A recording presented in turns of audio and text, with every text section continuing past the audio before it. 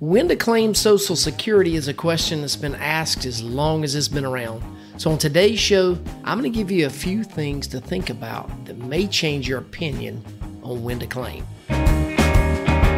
It's time for the My Retirement Clarity Podcast with Lee Perkins, financial planner and president of J.L. Perkins Wealth Management. Get ready for a good dose of inspiration, simplicity, implementation, and of course, clarity on how to successfully prepare for retirement and grow and preserve your wealth.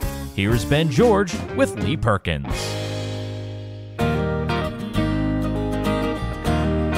Welcome to the My Retirement Clarity Podcast. As always, I'm your host, Lee Perkins.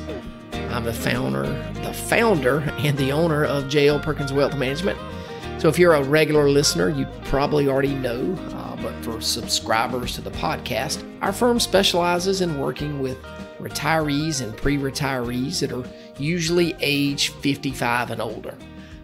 You can visit our website and learn a lot more about us at www.myretirementclarity.com. There's a lot of really great resources, and you can learn more about our firm there. Now, of course, if you want to have a conversation with me, you can visit www.talkwithlee.com, and that will take you directly to my calendar, and we can schedule a 15-minute phone call just so I can learn a little bit more about you and your situation and see if I can add value. So there we go, get kind of the disclaimers out of the way. So people sometimes ask me, Lee, why don't you have clients that are in their 30s and 40s? And I would say we do have a few, of course, and those have been with us for a pretty long time now. But several years ago, we sort of changed our focus because we believe that we can provide the most value to people that are in that 55 and older crowd. Of course, as you know, challenges that you face later in life are way different than the challenges that you face when you were younger. So that's who we've chosen to work with. And like I said, that's who I think we can add the most value to. And so today's topic would probably not be of very much interest to the younger crowd. I can't imagine any 40-year-olds really wondering right now if they should claim Social Security early or delay their benefits.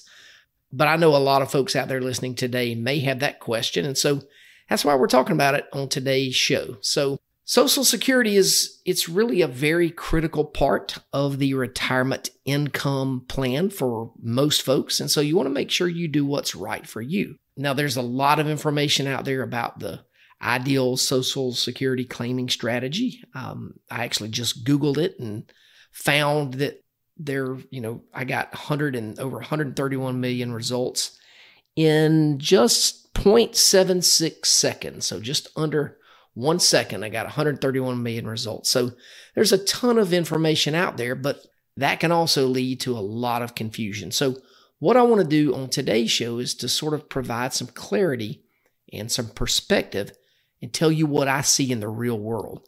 Now, I'm not going to get into the nuts and bolts of Social Security and how it's calculated and what all's involved in that formula.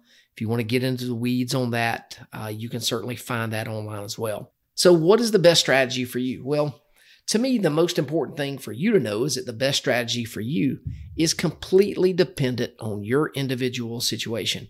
And so this is why you should never just do what your friend did or what your neighbor did. And unfortunately, that's what most people do.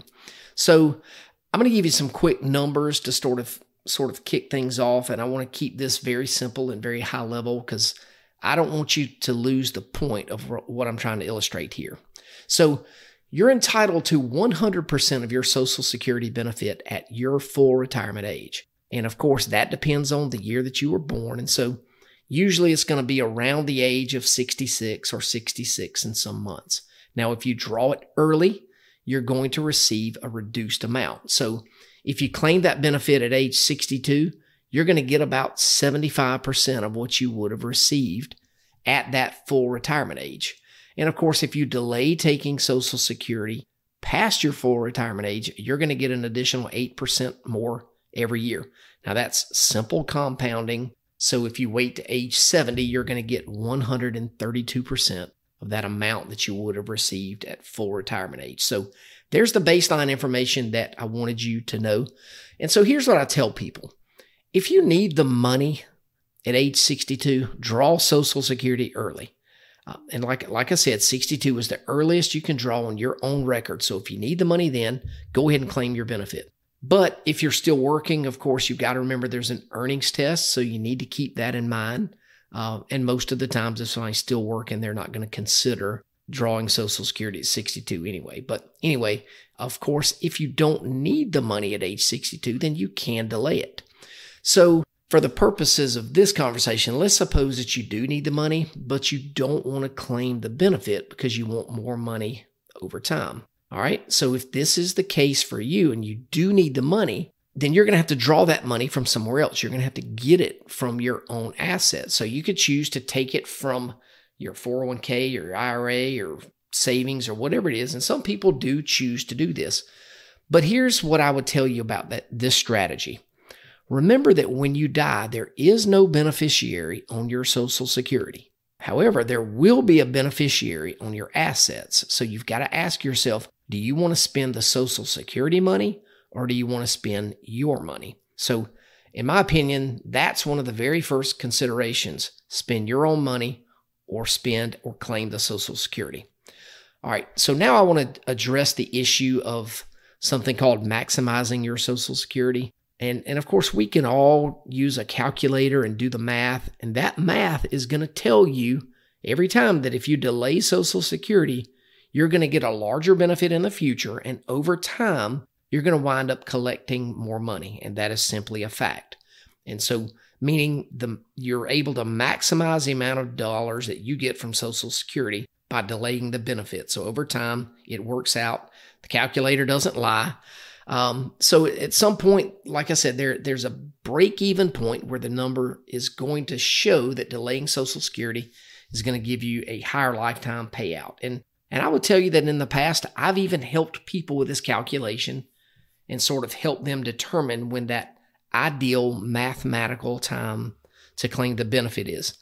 But here's the problem with making the decision based on math. And the problem is time. And time leads us to address two things, in my opinion, and that's our future health and our future death. So let me tell you what I see happening in the real world with real people, with real clients that I have. The first thing is we have no idea how long we're going to live. None of us do. Even if we've got great genes and our parents lived into their late 80s or 90s or even 100, we're not promised that same outcome. So our life expectancy is a major part of the math that's used in that spreadsheet and in that calculation that says that we should delay claiming the benefit. Hey folks, Lee Perkins here. If you've listened to this podcast for any amount of time, you know how much I hate taxes, and I know you probably do too. Our politicians are completely out of control. Their spending is off the chart, and you've got to be prepared for increasing taxes in the future. So we've written a book called Diffuse, 7 Steps to Protecting Your 401k or IRA from the Ticking Tax Time Bomb. You're going to want to grab a copy of this book and learn how you can protect yourself. Then you'll have to decide if you want to take action right now or if you'd rather wait until the IRS changes the rules of the game. Either way, the choice is yours. To get a free copy of the book, just text the word Diffuse to 478-475-2050. That's DEFUSE to 478-475-2050. And we'll send you a free copy. Thanks again for listening. Now back to the show. But the main point that I'd like to make is, to me, it's more about our future health, even probably more so than death. And this gets back to something that I've talked about a lot of times in the past, and it's what I've called the 3 phases of retirement: the go-go years, the slow-go years, and the no-go years. You've probably heard those phrases before. I didn't invent them. A lot of people have used them, and more people are aware of that terminology. So in the real world, what I call the go-go years, this is when folks are young enough and healthy enough to go and do. They're out traveling. This is usually early on in retirement. Folks are usually a little more involved with their grandkids' activities, and their calendars stay very busy. But as you age, naturally, you start to slow down a bit. And so for most folks, not everybody, of course, people start slowing down a little bit in their early to mid-70s. And so These are the slow go years. They don't travel as much. Doctor's appointments take up a lot more of their time, and they usually spend a little bit more time at home. And then once people get into their early 80s, they start to enter this no-go phase, the no-go years here. And again, this is not everybody, but a lot of people do. Most people do. They really don't go anywhere, and they really don't do anything. They just sort of stay home, and they don't really spend a whole lot of their money. And so this is what I see happening for these folks.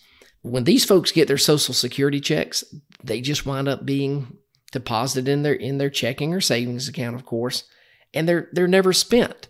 And as I talk to more and more people, they've started to see these same patterns happening with their parents. And so to me, this is why I've become a bigger fan of folks using their Social Security when it can have the most impact on the quality of their retirement. And you may say, well, Lee, I don't need Social Security right now. We're doing fine. All right, I understand that. I get it. But let's assume that your Social Security is $20,000 a year or whatever it is, $18,000, $20,000 a year. And then maybe your spouse's Social Security is the same. Well, what could you do with $35,000 to $45,000 extra per year, even if you don't need it, to enhance your retirement lifestyle early on? I mean, think about what bucket list items you could go ahead and knock off your list and go ahead and experience those things with your money. That's what I'm trying to talk to people about. And so, again, something just for folks to consider. So my challenge to you is simple. I want you to consider your health more than the math when making your decision on Social Security, because to me, your future health is way more important than the math behind some break-even calculation. So hopefully this has been helpful. You know, that's sort of my thoughts on Social Security, when to claim. If you've got questions about your specific strategy, I do hope you'll reach out and connect with us. Go to www.talkwithlee.com, and I'll certainly listen to you. Give me some information about your situation, and we'll certainly do our best to help you make the best decision for you. So anyway, thanks for tuning in. We do appreciate it. Don't forget to subscribe to the podcast and share with folks that you think may be interested, and we will see you next time.